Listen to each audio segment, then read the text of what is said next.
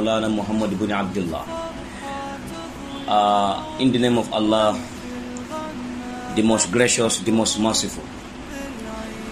All praise and thankful be to Allah Azza wa Jalla that let us witness this month of Ramadan. Gradually, Alhamdulillah Azza wa Jalla, today marks as 14th of Ramadan, 1445 after Hijrah, which applicable to the 24th March 2024 Gregorian calendar.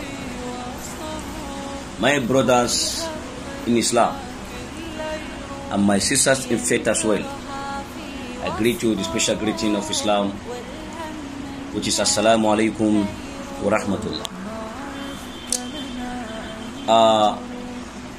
Alhamdulillah Azza wa Jalla as well. I love to share this little video with you this morning, which is my brothers and sisters that have been oppressed, that have been killing in Gaza, Palestine, and some other various countries. I pray Allah Azza wa Jalla to ease their affairs.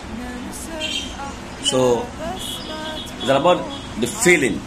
I'm so hesitated, I'm so disturbed, I'm so inconvenienced, I'm not that happy.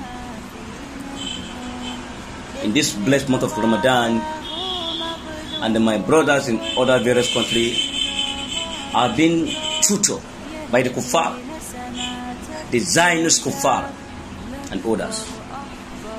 The tyrannic rulers are oppressed them in the Muslim country and other various countries.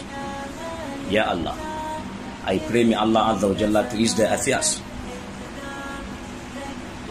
During this time, we should be more spiritually resilient and increase our ibadah.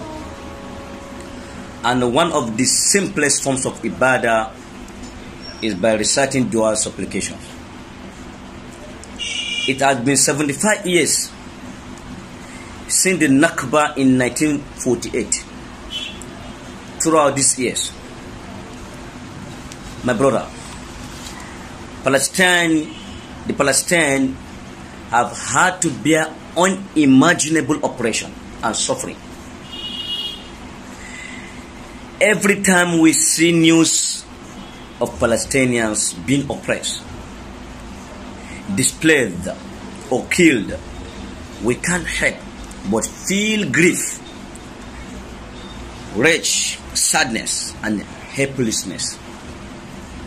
My brother, I'm so disturbed about the people of Gaza, Palestine, Kashmir, Bangladesh, more especially the current situation of Palestinians.